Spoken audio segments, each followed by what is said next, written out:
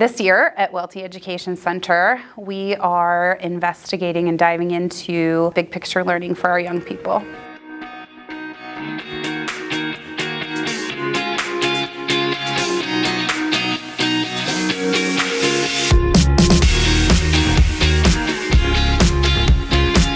We are really now implementing a structure that is truly alternative. It's really just allowing young people an opportunity to learn about things that they want to learn about, things that they're interested in, their passions. Also, it's about sort of breaking the mold of learning has to happen in a building, because it doesn't. We want them to be exposed to things that maybe they wouldn't be if they were in a traditional setting, or their parents can't transport them. It's just providing young people an opportunity to see truly what the world is outside of these four walls and maybe outside of our small community. So implementation year for us started with a new schedule. So we have a semi-traditional schedule, Monday, Wednesday, Friday, and then Tuesday, Thursday has two large advisory blocks. And in those advisories, students do everything from team building to culture building in our school, to then exploring who they are. And that's a concept within Big Picture, that students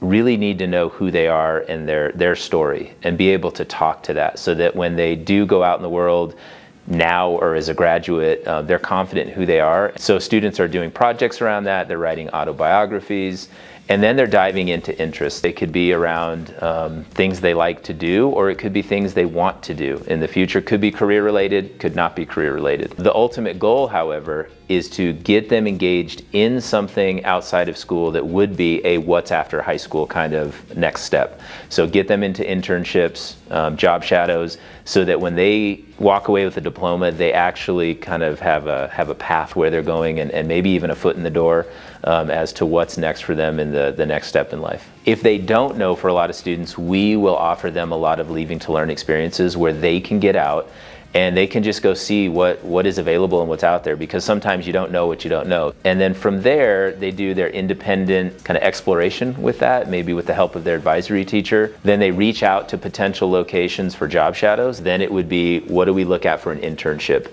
And those would hopefully be at least a semester long. Each quarter, no matter what they're doing in this cycle of learning, they give an exhibition of learning. So they get to present to their family, their peers, their instructors, their mentors out in the outside world. And that's how we're awarding right now elective credit. We are teaching in advisory too some of the critical skills, the skills that are the ones that are going to be lasting in what employers want in the future. So things like being problem solvers, communicators, having empathy. And that could come in the form of, how do you build an effective resume? How do you use email? We're just really excited about this endeavor that we're engaging in. It's really fun to see students light up, and family members too. We've heard from a lot of people say, where was this when I was a student? If we can bring anyone from the outside in or get students out to them, that's what we're trying to do. So if we could have folks come in, and if they want to do a 2 to 4 to 8 week mini unit here, like come in every Tuesday, Thursday in the afternoon for an hour each time,